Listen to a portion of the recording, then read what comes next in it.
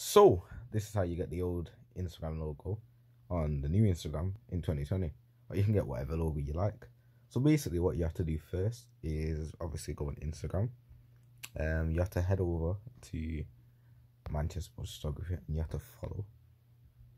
Once you do that, you have to head over to settings, and all you have to do is just pull down as much as you can, and then bam. So this just shows you all the logos you can have.